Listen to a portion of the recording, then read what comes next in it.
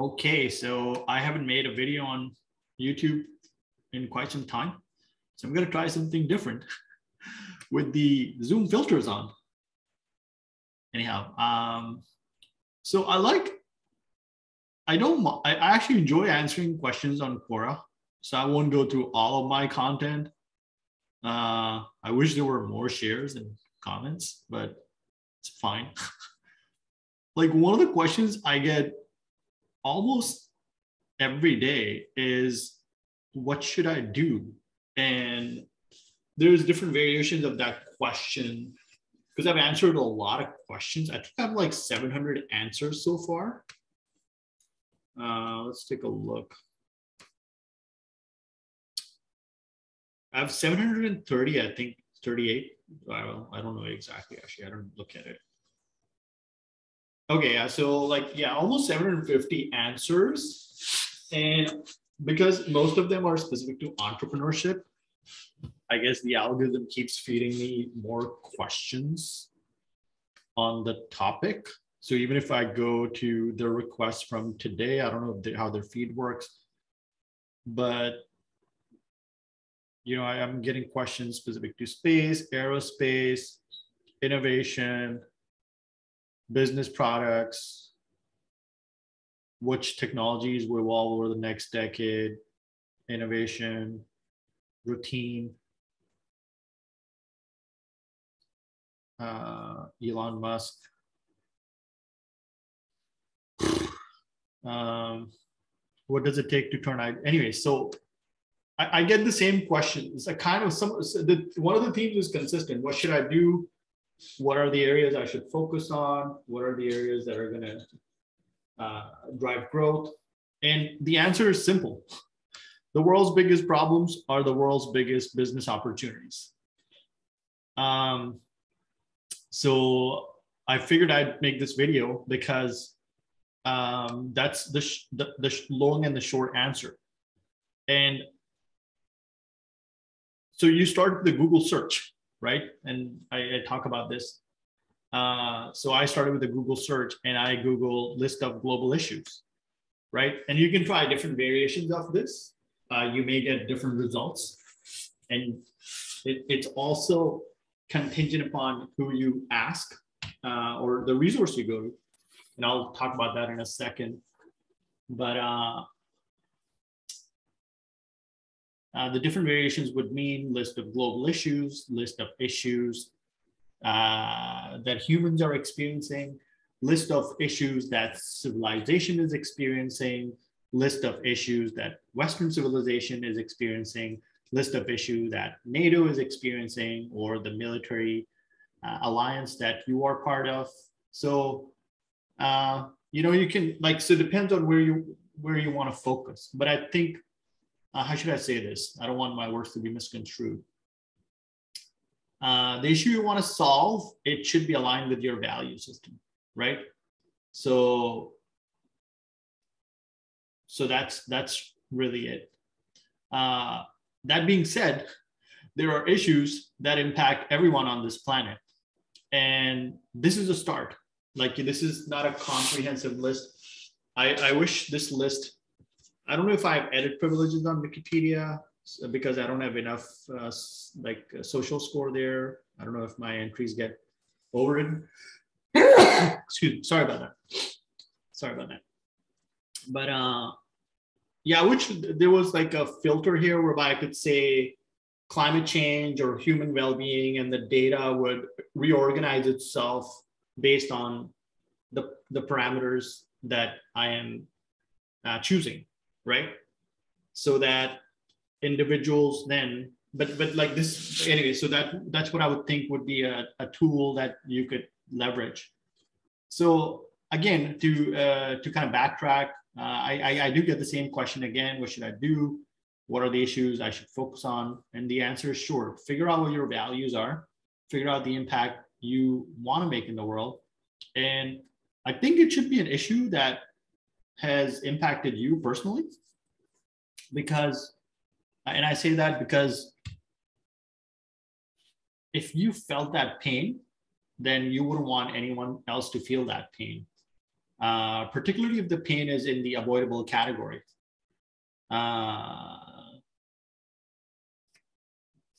So you know that includes access to clean water or the lack thereof for the following: shelter, security, communications, education, healthcare, hygiene, so on and so forth, right? So the key question is sustainability. If we could wave a magic wand and have all of the issues solved, and you don't consider some of the like core principles that you must focus on for the problems to get resolved, it could be like you need to focus on sustainability is what I'm saying, because we can indeed provision goods and services for all of the people, but the question is at what cost, right? And so sustainability, rights of the employees or the workers and everyone involved in the whole dynamic, not just your employees, because it's a wider supply chain, the impact to the climate itself. Sustainability is a huge topic. All these are big topics, right? You must consider these from the perspective of ethics, so that you know the ends do not justify the means, basically. So how you get there also matters, right? And so this is also tied in with like going back to the topic. We can indeed enable a world where everyone's core needs are met, but the question is at what cost? You know, there's also the question of freedoms. So do we want to create a world where everybody's needs are met, but there are no freedoms, or there like that's a spectrum between how things are evolving, and they have been evolving here for a number of centuries, I would think. I'm not an I don't know anything about this topic, so I want to switch away from the screen because I don't want to influence. This is an article on BBC. But the question specific to freedoms has been, actually I'll switch here. Maybe that's a better, and this is all the Creative Commons licenses. The question specific to freedom, and like I guess different models are being tried right now with in random order, obviously societies that are free, that have a long history of practicing and encoding freedoms and liberty within the core aspect of their being, encoded in the Constitution, practiced. And it's a spectrum. So between that reality and closed societies, there's a huge spectrum in the middle, whereby you have countries like United Kingdom. I don't know if I would put it in the same category as the United States in terms of freedom and liberties, but it's definitely not on. And this is just a random spectrum, but it's not on the other end of the spectrum. So you know, there's a history here with I think the fellow's name is Locke, L-O-C-K. But you know, there's different schools of thought on how the structure of freedom must be architected, and you know, the trade-offs, so to speak. And that's a huge question, I feel, because as technology matures and evolves, we're on the cusp of, looks like, I'm not an AI fellow, but you know, it's going to be the core question. And like Hal Finney apparently once said, that technology can either be used to oppress people in random order, or it can be put in place to liberate people. And I think he said computers. So computers can either be leveraged to empower and liberate people or oppress them. So it's up to us how we choose to use that technology. So making a segue, right now, my sense is, I could be wrong, and on this sub-thought is influenced by one of the videos from Richard Tafel, but my sense is that we are living in a terrarium. We live in a closed loop system, at least the way I perceive it. We could very well be living in, and I don't want to put this image saying there's like a divine hand involved or capitalism or anything. I'm not trying to make any references. I was just trying to find an image for a closed system. So like a completely sealed closed system. Maybe there's panspermia, maybe life is kind of interacting, biological life, microbial life is interacting with each other in the wider cosmos. I don't know, but from my limited vantage point, it looks like we live in a closed loop system. And so everything that we've done to date has only been on a singular planet. And we've had a lot of room to grow and expand into, but the resources are not unlimited. And we are beginning to realize that with fossil fuel, with forests, with oceans, with water, with lumber, and other things, right? With maybe lithium and other minerals, right? So basically, and without going to like the limits side of things, but the thing, whatever is going to be the future of fossil fuel, I don't know, right? Some people say peak oil already happened about a decade and a half, like at least a while ago, right? And others say it's ahead of us. I don't know what the truth is. Depends on how many people are moving into the middle class, and anyways. So there's an efficiency angle to this. Without getting too much into like the limit side of things, I think it's important to kind of, this is reality. This is what we're dealing with. Or not dealing with, this is reality, that this is one of the many solar systems in this galaxy. And there are at least 2 trillion galaxies. There could be less, actually. Depends on how light kind of bends around black holes and stuff like that, which I'm not too familiar with. But we could have anywhere from, I think it's 200 and like quarter of a trillion galaxies, so 250 to 300 billion galaxies to 2 trillion galaxies, if I remember correctly. So the last time I checked it, the number was 2 trillion galaxies, but there are some papers that suggest that the number is lesser. But there's also that angle of how expansive is the universe. We don't know. So it could be a lot more than 2 trillion, right? Or it could be a lot less. So I don't know. But those numbers alone are significant, right? Anywhere from 300 billion to 2 trillion galaxies, with an average, like I don't know how many number of stars on average, but we're looking at least 100 billion, maybe 200 billion stars per galaxy. So there's a lot of room, right? And if you think about this universe, that's like less than 10% of all the matter. Less than 10% of all the universe is matter. So all the numbers shared so far, so I don't know how physics is going to evolve, if there's going to be warp drives and things like that. I think that's a conversation for another. Right now, I'm just talking about this solar system, and this solar system looks something like this. The solar system that we live in looks something. This looks interesting. The solar system looks something like this when it comes to the scale. We have Earth somewhere here that's barely noticeable, but compared to the overall size of the sun, Earth is so fragile. And Carl Sagan used to call this the pale blue dot, because that particular picture was Voyager kind of somewhere being really far away from Earth and looking back and taking a snapshot. And that's where the term pale blue dot came from. I think Carl Sagan wrote a book on that topic too. Hey, I have the book right here.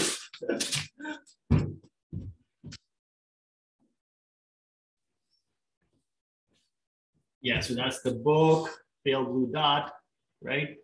Like I've got the filter on to blur the screen. But the only book I've read from Carl Sagan cover to cover is Demon Haunted World, Science as a Candle in the Dark. And I read that about 15, 16, 18 years ago, some long time, at least 15 to 16 years ago. But yeah, like a couple of books from Carl Sagan here, actually, which I haven't had time to go through. But again, so this is the reality that we have a star system that is going to be in the state that's in for depends. Like I don't want to get too much into that conversation. Depends on the fluid nature of the nature of the like this galaxy that we live in, right? Galaxy. What's going on with the spirals?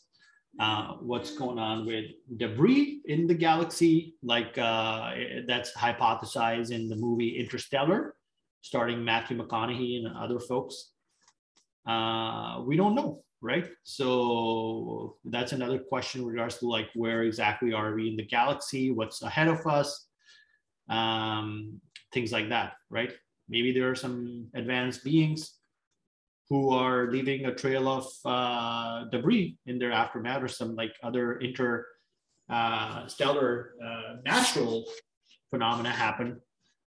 So anyways, all of these are different questions, but this is reality right now. Like we know this for a fact, that we have a star system that's going to continue being this way for the foreseeable future. I think like a billion years later, this Earth is going to, like the star is going to expand, so Earth is going to be not in the habitable zone anymore. But a billion years is a very long time. It's hard to envision what's going to happen 5 or 6 years down the road. So a billion years, man, I don't even have any. I have no idea what's going to happen 5, 6, 10 years down the road. I feel the singularity would have already happened, the technological singularity. There's probably going to be contact with some other intelligences, whether there are other technological singularities or anything like that. These are all like a 10-year level hypotheses. I could be completely wrong about them. Billion years, I have no idea, right? But I'm open. Like I keep like I want to know what others are thinking in that debate. So anyways, so the most logical and reasonable thing to do, and I have a huge bias attached to this because we are deeply invested towards opening up the frontier of space. But the most logical and the only thing we probably can do is to make use of the territory. I got to take a stretch break. That's fine. Keep going right now. Is to make use of the territory. Is going to change the color if I can. So, this is. I think this is the territory that we're going to be in, at least from my limited vantage point and the very little I know about how things work. Could be some of us have opened up portals to other star systems, and it's like a layer of reality that most are not privy to. And so, like, I don't know that reality, so I can't extrapolate on that. But I feel based on what we know, based on what like where we are at from a somehow, if all of the TRLs, the technology readiness level, could be rolled up into some quotient, right? Some variable, then that variable could feed into what I refer to as gradients on the Kardashev scale. So that's a 0. Oops. That's not a O, that's a 0, right? I'm not saying hugs and kisses, or is it the other way around? So yeah, so this will feed into that, and this would then determine where we sit on the Kardashev scale, which is in a traditional sense Kardashev. In a traditional scale, the Kardashev scale entailed the level of energy a civilization can harness based on its technological, what you call it. Let's take a screenshot here. Based on its technological adaptation or evolution, whatever you want to call it. So the levels start at 1, 2, 3, but I would say it starts with 0 really, which is where we are at. And if memory serves me correct, a level 0 civilization is burning wood, right? Wood, fossil fuel, hunter-gatherer societies, but basically, right? So we're like, I don't know where we are exactly in terms of the quotient, right? So this feeds into this, but yeah, guys, yeah. I don't know if I'm making it complicated. This is like more abstract than like super thought out, and this is what I'm going to talk about. Let me try to move this. How do you get rid of this? Oh no, what's happening? Anyways, I want to get rid of the stuff at the bottom, so I don't want to influence thoughts with the terrarium. But anyways, I'm just going to keep going. So we're like somewhere in here, like somewhere here, right? Because a type 1 civilization means you can harness all the energy falling on the entire planet. And I've made this comment before that considering that we're chopping a lot of the nature and turning it into wealth, we're basically chopping up nature and turning it into wealth. We have made machines that are incredibly efficient, unbelievable machines we have created for digging the earth, for chopping down woods, for hauling the woods, for moving goods, unbelievable efficiencies we've had in the past 100+ years, ever since the engine, like an actual physical engine, whenever it was invented, it took a while for it to start being leveraged for industrial applications, and then automobiles, and then it kind of went on from there, went everywhere, right? It went on the ground, it moved people, goods. The Wright brothers figured out how to fly stuff, so now it's in the air. It's everywhere. It's under the earth. So we've created these incredibly efficient machines which still run on fossil fuel. But what we're doing is we're turning nature into wealth. And however you slice and dice it, whether you look at it from the limits perspective or the abundance perspective, this is a dynamic that's the problem, right? So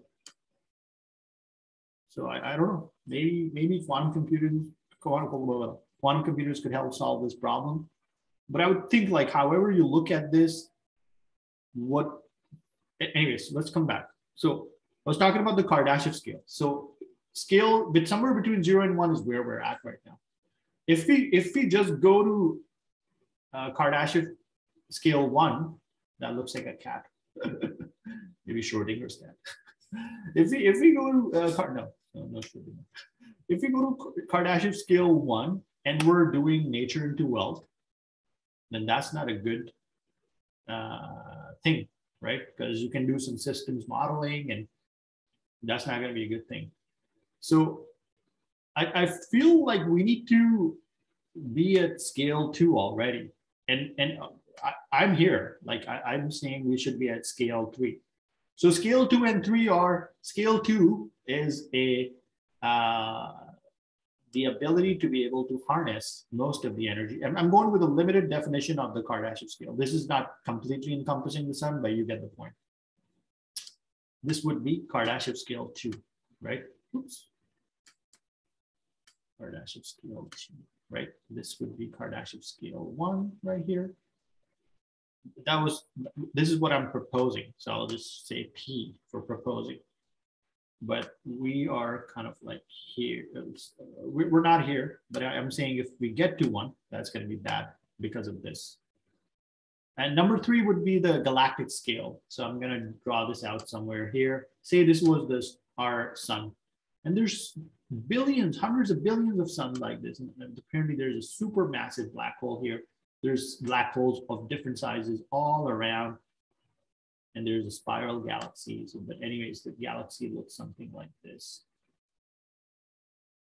I don't know if the spirals actually go this way around, but you get the point, right? Something like this. And there's like, so there's like, again, hundreds of billions of suns with who knows how many planets in the galaxy. So this would be a type 3. So the traditional Kardashev model would entail that it's the ability to be able to harness energy from the physical locale. So planet entirely, 1, the entire sun, 2, the entire galaxy, 3, right? And a type 4 would be, I guess, universal, and a type 5 would be maybe extra dimensional or something like that. I don't know if extra dimensions exist.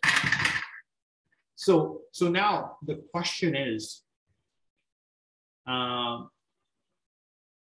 yeah, like, so my thinking is type 1 is going to be a disaster if we just focus on type 1. I should be challenged here. So what I'm proposing is that this is the space that we should focus on. There's a lot of space here. And focusing on this space will get us, the natural outcome would be abundance. We're not going to be in a scarcity-based society anymore. Not only can we provide we can provide unlimited, like not unlimited, like all exponential growth for some number of years. I don't know what they're going to be, right? Depends on how the population increases, depends on what we choose to use the energy for, and so on and so forth, right? But provided there's no life, and there's different schools of thought on what should happen here. Somebody asked me recently about Mars. I'm getting like mixed and my sources are limited. I don't follow Mars-related news often. But one group says there's no life there. There's some other reports that said that from the Mars Society, which I attended, some of the programming I attended, most of it, not all, probably 50% of the sessions I viewed. But other individuals suggest that there are signs of life on Mars, bacterial life, maybe other life, I don't know, right? So the same is being said for Venus. We're saying there's signs of, they kind of went back on the whole phosphine thing. There was a kind of excitement around that because phosphine cannot be produced from geological activities. So it has to be something in the biology that creates it, if I remember. But then that turned out to be not a thing. There was no phosphine then. And now they're saying there's life there again. So I don't know, right? But I think like the future is in O'Neill colonies. Stanford Torreses, O'Neill colonies that are going to be scattered around. I don't know which orbit you're going to place them in, but you could place them around the planet itself, right? I would say not on Earth, not in Earth's orbit. I don't know if you could actually position them in some orbit where they wouldn't collide with Earth or any other planet at that, causing a huge cascade of like a big problem, right? Anyways, the synthesis of this section is that this is the real estate, which is potentially going to be, not potentially, this I think is going to power abundance for the next couple hundred years, maybe thousands of years. It depends on how you, again, choose to make use of that energy. Let's take a screenshot. But this also has an angle with computation, which is a conversation by itself. But contingent on how our computational systems evolve, that would give us the ability to be able to make sense out of reality and potentially come in contact with other intelligences out there, and potentially be able to make sense out of the communications that are coming our way. Because I don't think the contact situation is going to be something like a Jodie Foster movie. It could be, or like an Amy Adams movie where like octopi are coming from another part of the galaxy and one person is decoding their language. It could be. If Newton could single-handedly change the course of history, or anyway, so I would think you would need computation in order to be able to make sense out of the information being beamed towards you, or you just found. Because even if there are like subtle differences and as it relates to intelligence, say that there is an intelligence out there that is active and communicating, or maybe they just left like some kind of relic behind, but that relic could mean like it could solve all of our problems, right? But even if there's a subtle difference in intelligence between us and some intelligence, that could be like, that could change a lot of things for us. And it's like, there's definitely that question of whether we are ready to be in possession of technologies like that.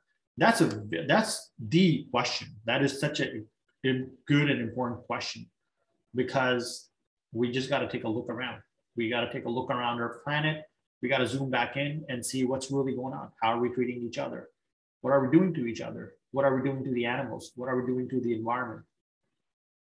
You know what I mean? So different schools of thought on what ought to be considered as spiritual growth. And man, I can't speak about that. I'm not in a capacity to judge anyone. I'm not passing judgment. I'm just saying we just got to take a look around and ask ourselves if we are ready to be in possession of technologies that are a lot more advanced versus technologies that we are accustomed to. And I think these are important questions, if I may. So this is, I feel like this is where we're going to be for the next couple of hundred years, provided contingent on how computation evolves. So if the computational abilities evolve to a state whereby we are, like I would say like, I have a whole series of like sub-thoughts with regards to like where you place the technological singularity on the timeline. Because if you only operate from the mindset that the technological singularity, which is a subtopic, nothing to do with like what we're talking about, at least I don't think so. At least I wasn't thinking about that. But if the technological singularity, I don't want to draw that right now. We always, like everyone you kind of poll, they always say it's like, there's the joke, right? Technological singularity is going to happen 10 years from when the question was asked. But then there's like the actual set of predictions where it's like there was a consensus of 2045, and then the range was all the way from 2045 to 200 years out. So now the range is like 10 years or less to 200 years out, right? But the question I pose, what is the technological singularity on Earth from earthly activities, from human-based activities, something that already happened? Right? So I'm going to let you think about that and ponder on that, and also think about the repercussions of something like that. So if the technological singularity is something that's already happened, then reality is a lot more clearer than it already was. And so the question is, what kind of questions are you going to ask? And the asking of those kind of questions would then determine your future. And this is a huge conversation with regards to mental models and memetics and how we exist, how we evolve, how we are. And huge implications if the technological singularity has already happened, right? If it has already happened, we know for a fact that it's not a event that I feel like when we like my gut feeling is the categorization of exponential technologies as I gotta refrain, because then all the technologies are gonna get lumped into that. But on the topic of superintelligence, there's a concern that it could cause huge problems, could cause the extinction of humans. But I don't think I'm going to be able to do justice here. My sense is there are already intelligences out there in the constructs, like not just the universe. Maybe there's extra dimensions. Maybe there are other universes. Space-time could have different variations. So I don't know much about the many worlds hypotheses. But my sense is that there are already intelligences and they're on different gradients and they coexist, right? And so I was reading a little bit about Plato or something to that effect. And three things that they were talking about were the pillars were ethics, logic, and physics. So, and that's been my intuitive gut feeling without even like, I didn't go too deep in the philosophy side of things or stoicism at that. But I would think if intelligence already exists, then they must have an ethical framework in effect. And it's the degree to which that ethical framework is exercised is what determines how the whole thing works, right? And I'm going to make a comment, and it may seem a little, it's not very well thought out, but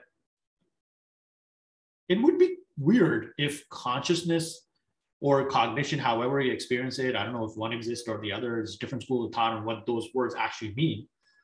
But whatever we're experiencing right now, as we're experiencing, it would be very weird if this was only experienced in this universe. It would be very weird. Like I would just like I'm like, what's the, but if you start exploring the and the making of that comment right now, I don't think means anything other than the possibility that there could be other intelligences out there, because that's where you're exploring now, right? Or maybe we are the only intelligence in period, right? And that would be also very weird, like how, right? But if you explore again, so kind of going back and forth, but if you explore the other end of the spectrum, but the question is, and you know, people who study the cosmos have made this comment, there are laws in effect, but how do these laws really come about? And we don't know, right? I don't know, because what we know is limited to how we observe the universe. And so far, none of the instrumentation has been able to pierce outside of this universe, the boundaries. We don't even know if there's a boundary. All these other questions. But anyways, this can go in a lot of different directions, but I want to bring it back here, and it's definitely abstract. I want to take it back here to the terrarium. Let me go back here. I think I took a screenshot, but I'm just going to take another screenshot, and then I'm going to clear this out. And so specific to the terrarium, and I got to get rid of the drawing thing here. How do you do this?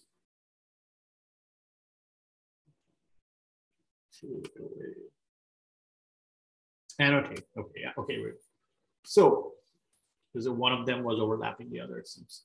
Anyway, so right now we're on this terrarium, and my gut feeling is a little controversial, but we're kind of like eels or crabs or something like that. So when I go to the grocery store where they have the live seafood, I feel bad, man. I eat chicken and fish, but I feel bad for all the fish, like the lobster and the crab, and I don't eat octopus. I don't recommend people eat octopus. They're very intelligent creatures. I've seen some other people say that as well, like in the past couple of years. I stopped eating octopus a while ago. It's been a while.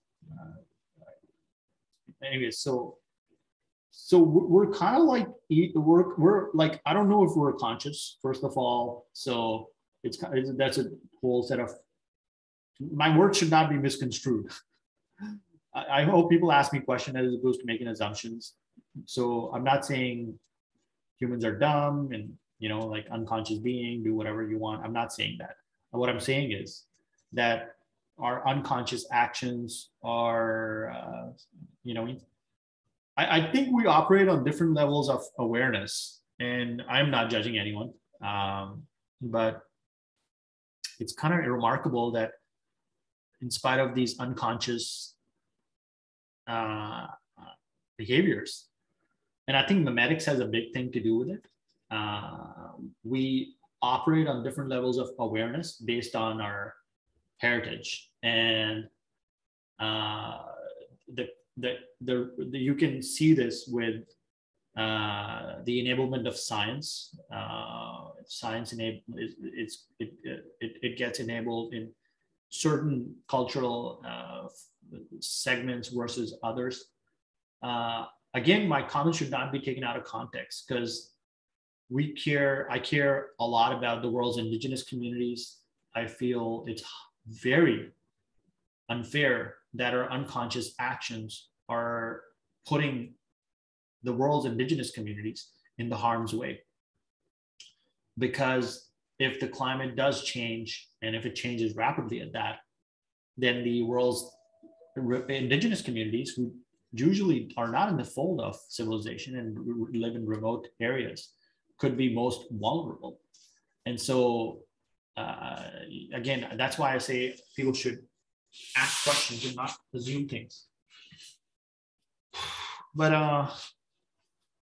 right now, what's going on is we have this limited kind of mindset problem on the world, and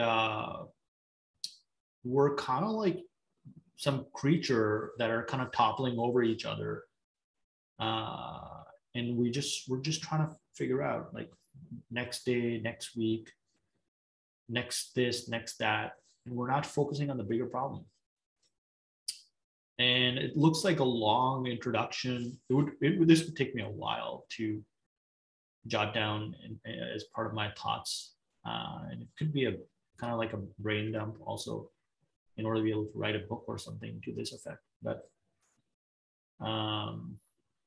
yeah, when I write long answers on Quora, people ask me questions. But anyways, so the big problems are, coming back to the big problems. The big problems are big opportunities. And so going back to Quora, people, you know, I appreciate others are asking these questions, but the answer is simple. The big problems are the big opportunities. You know, the venture capitalists who've spoken about this. If you're working on a small problem, like, I don't know what that could be, you gotta, I think you should ask yourself, why are you not working on the big problems?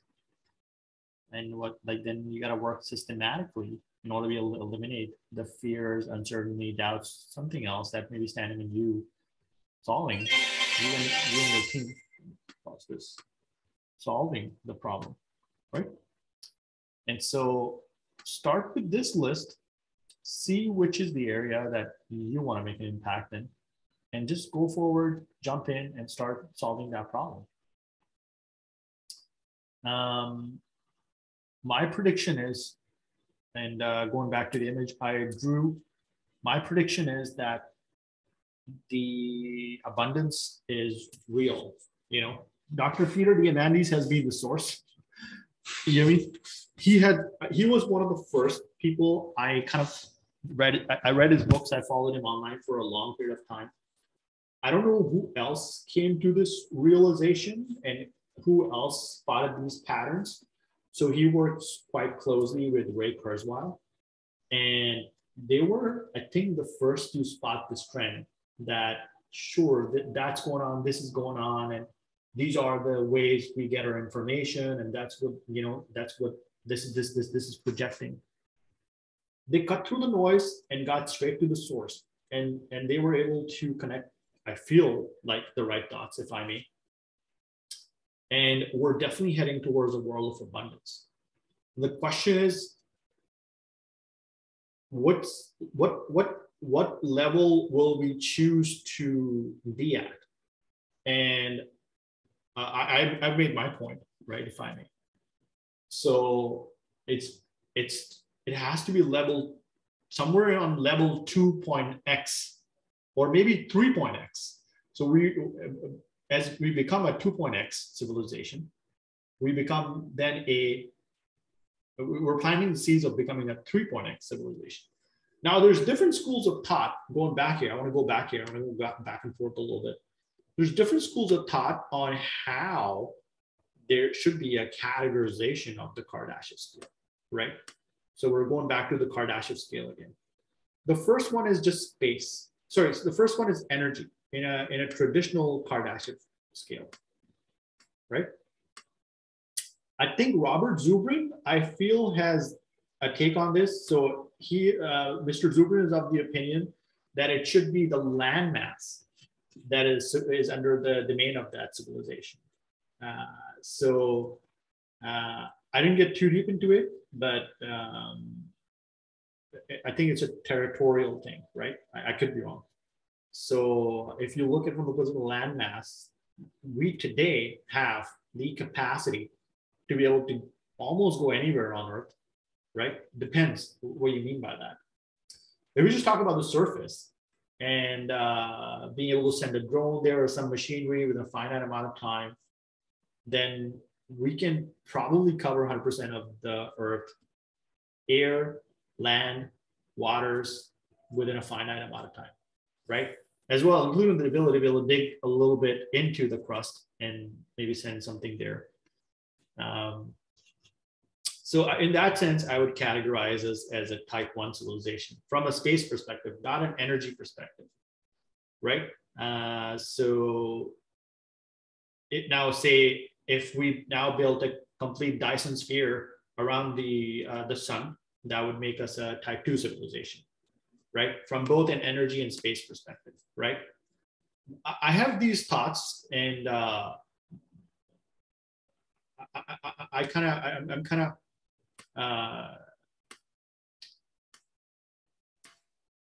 still thinking about this because I don't know much about neuroscience or cognitive systems at that.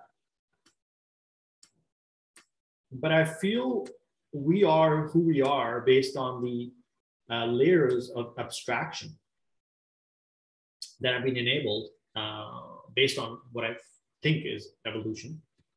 It could be that aliens have something to do with our evolution. I don't know, but I don't want to take that tangent right now. But we are different from chimpanzees, not that much when you look at our genetic code, but we're different, very different from chimpanzees when you look at our overall behavior, and we're very different from chimpanzees when you look at the layers of abstraction that have enabled in our brain in order to be able to give us computers, electricity, the ability to be able to go from city to city, sitting in like a 1-ton vehicle, which is highly inefficient. But anyway, so that's another conversation. We can fly, we can go to space, we have quantum computers. These are the, things we have enabled in a span of about a 10,000 year time span, which is not a lot of time, right? And the pace of change is kicking in, like it is going faster. But all of this is enabled on top of layers of abstraction.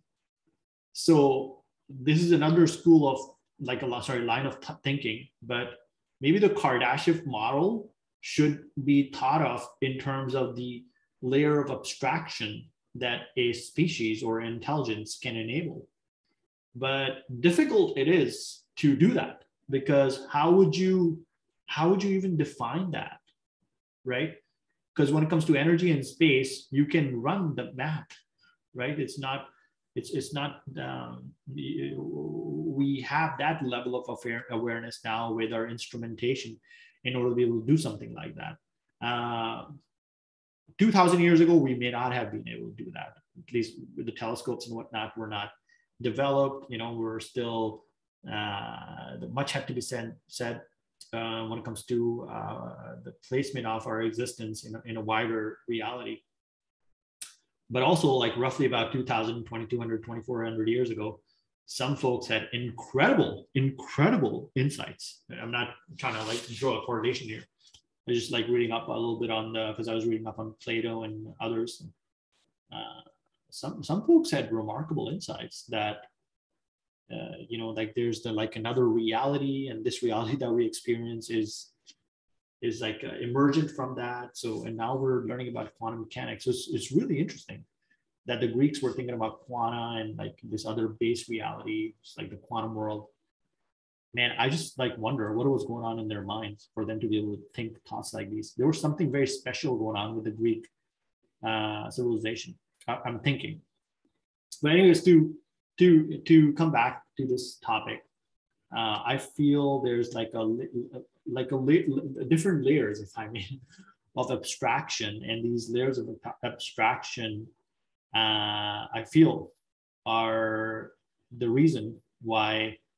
The layers of abstraction would I feel could be the way, right? But it's difficult to explore this with our limited brains.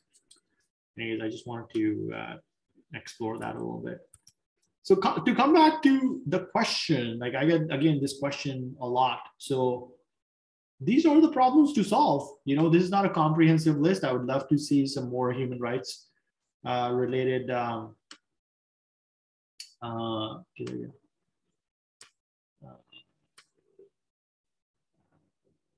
initiatives here. And it's got this column here for the relevant UN directives. I've only attended like a few events hosted through the United Nations, and I must say the bar is really high. The events are really, really well managed. They have I just only have good things to say. And historically, like going back 15 years, something like that, 10 years even, I heard some other folks say that the United Nations is a bankrupt organization and change is not going to come from the United Nations. And I don't know, man. When you actually engage with people, like folks from so I've not engaged with anyone directly from the United Nations, but I've spoken to like the areas that I'm interested in. I'm interested in disarmament. I don't want to see heavy weaponization in outer space or on Earth at that. I think we should get rid of our nuclear weapons. I kind of went back and forth on that topic because on one side, it helps with the disarmament aspect. Sorry, it helps with the deterrence aspect that there's not going to be a breakout of like a large scale war. But on the other hand, it could end humanity on like in an instant. Could cause a nuclear winter, could cause nuclear famine. It could put civilization in a tailspin, potentially in a situation where civilization could not recover from. And for those reasons and more, I kind of went back and forth on this, but I'm against the nuclear weapon aspect. But that's not my final stance, because what if you need that weaponry in order to be able to blow up some big rock coming our way, right? So I don't know. These are complex questions, but I don't know. And but I just I do feel that we have a lot of nuclear weapons on this planet, enough for us to create that dynamic situation, that dynamic that I was speaking about, could put us in a path of extinction. But yeah, so these are the issues. I haven't gone through all of these issues, obviously, because this is a list that I kind of stumbled across last year in the past 6 months or so. And there's definitely human rights related aspects here. But I think it's not categorically called out, because if you look at women, right? So it's under democracy or international law, or there's you see what I mean. It's kind of spread out. So there's nothing for trans folks who are transgender, right? There's nothing for, there's no such thing. Gay rights doesn't look like, right? So yeah, there's nothing. So there's no animal protection for animals.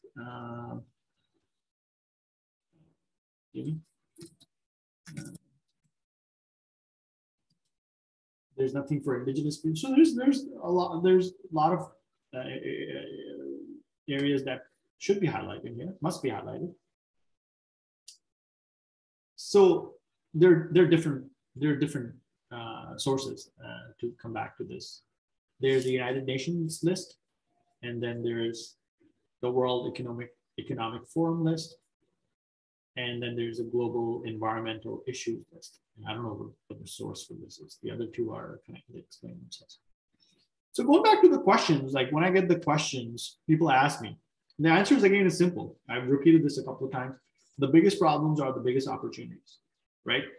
And here's the proof.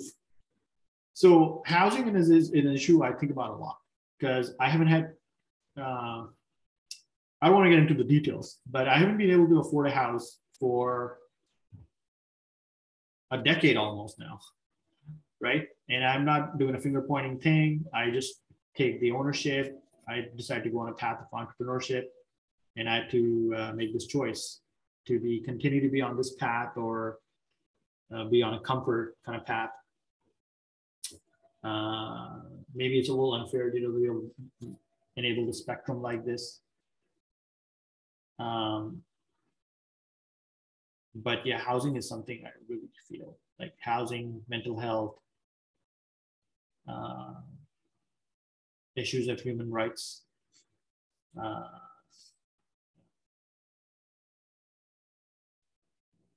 Food is a big one for me.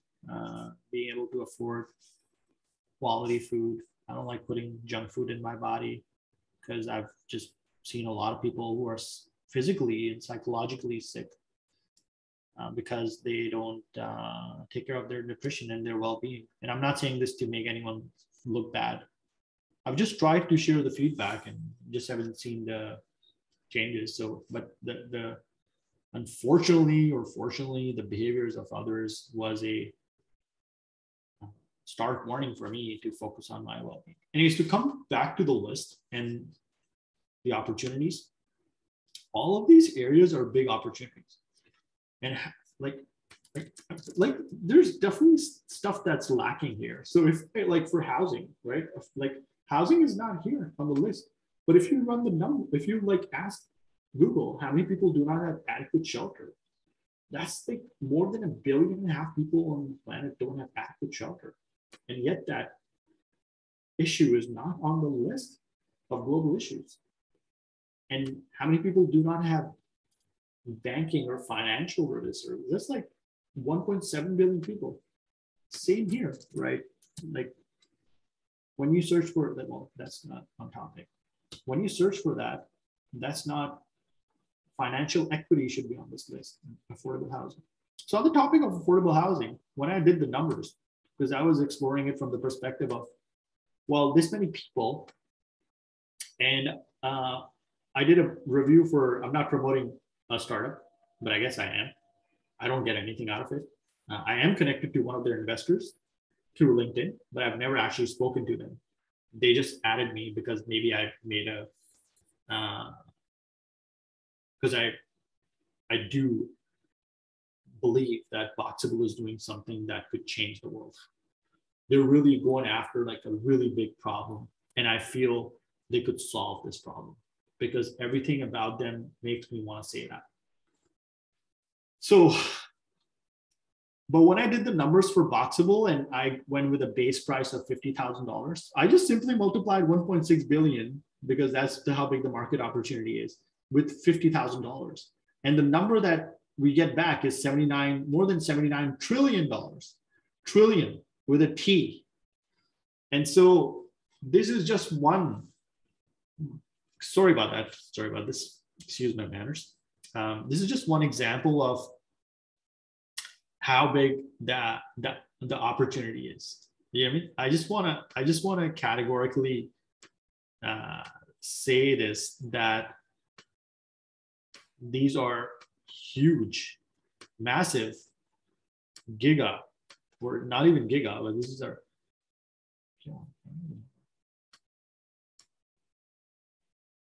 Anyways, I can't do the market, right? These are huge opportunities. The numbers speak for themselves, right? And this is my short video for the day. I gotta go get some tea or something.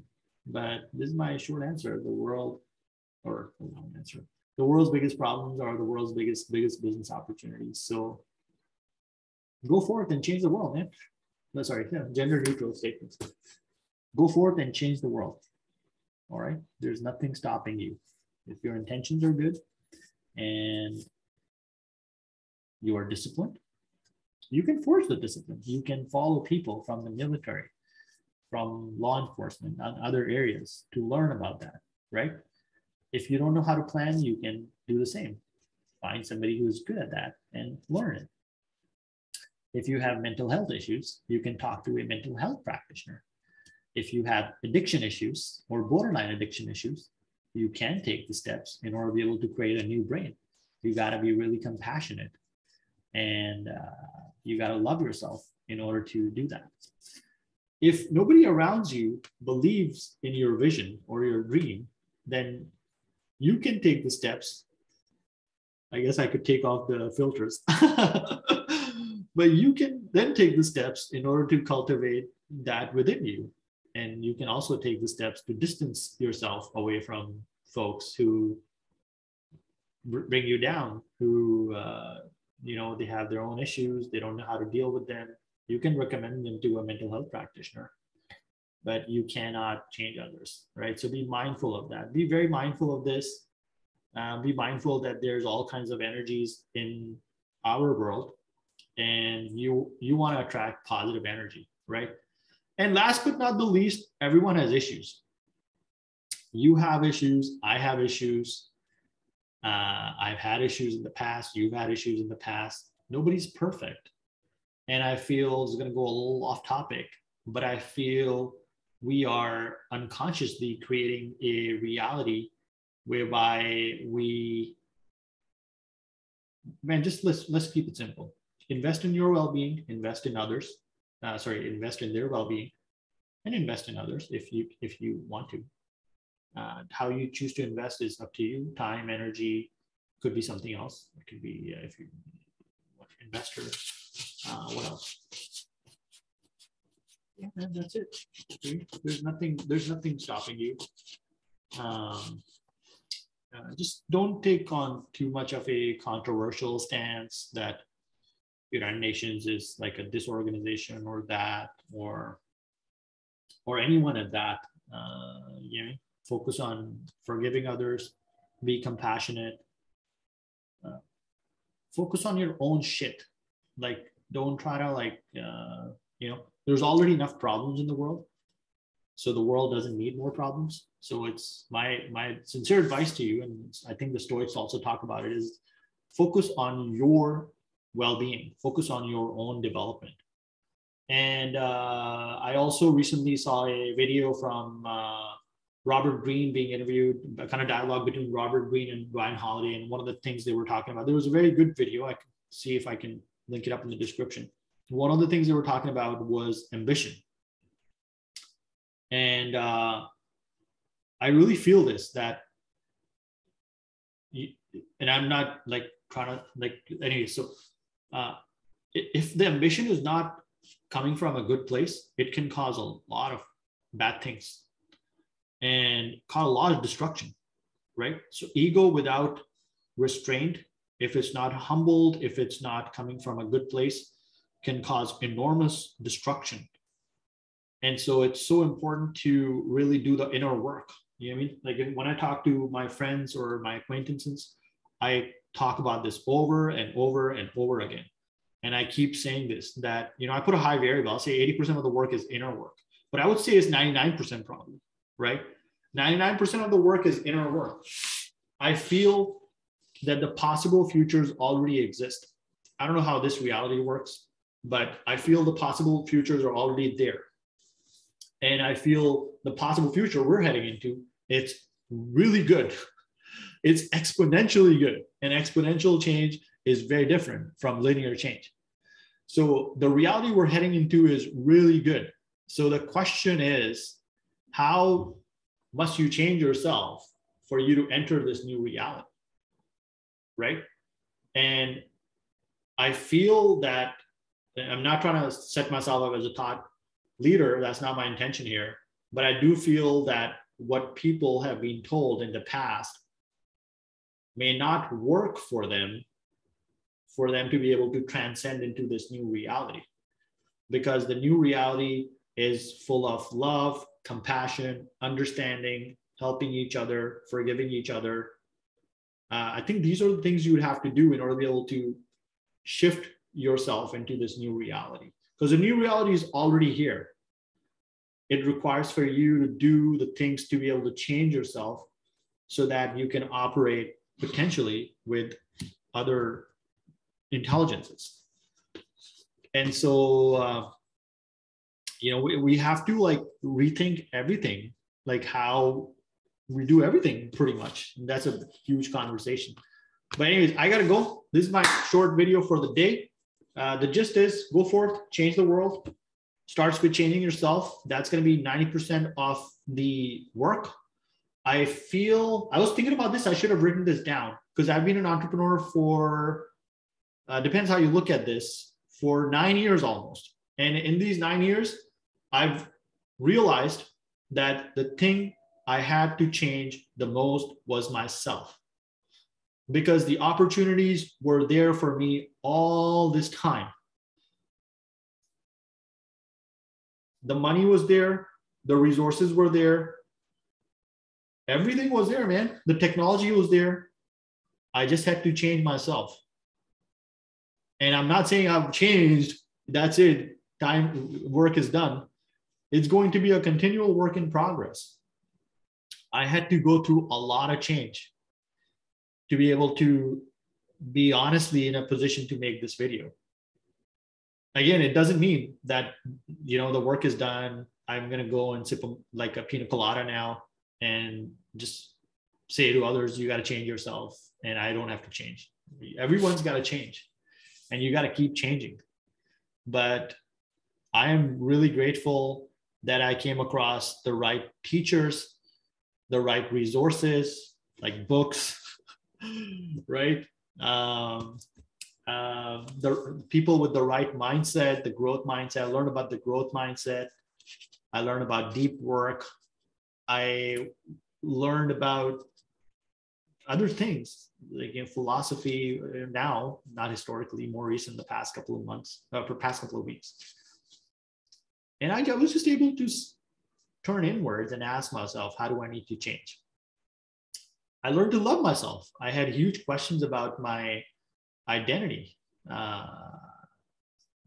Identity is such a multifaceted question. I'm not going to be able to talk about that in this video. And as I was going through this change, I do feel like I got a lot of resistance, which turned violent in a lot of situations. But I forgive everyone, man. I'm not laughing at this. I forgive all those who hurt me in some way. I have no grudges. And I did that because I also had to go up to others and ask for forgiveness. And I didn't know what they were going to say. And it was very scary to go up to somebody and ask for forgiveness when you don't know the outcome. And it looks like I was forgiven. So I think I was forgiven. So that's why I forgive easily, I guess, because I also have been forgiven. And asking for forgiveness was a difficult thing to do. I must say, I'm kind of repeating this a couple of times. But these are my honest thoughts. I feel they're my honest thoughts. And what was I going to say? What I'm saying is that if you want to change the world, you got to change yourself. And when you're going to change yourself, you're going to realize that everything you need to live a happy life is already around you. You just got to change yourself. Man, I think I can speak more about this, but I got to go and change myself. So you have a nice day, and we'll talk to you later. Send me more messages on Quora, or find me wherever you can. I always have 15 minutes for you, whoever you may be. If I haven't answered that question before somewhere, and you think I can help you in some way, then I will be here. I only ask that you just do the same, that you employ or deploy or integrate this same mindset whereby you go and help others. If I'm giving you 15 minutes of my time, you should go and give somebody else 30 minutes of your time, at least 15 minutes of your time. That's only fair, right? So just pass it forward, pass it on. All right, thank you very much. Keep sending me the questions on Quora, and have a nice day. Bye for now. Just stop the recording.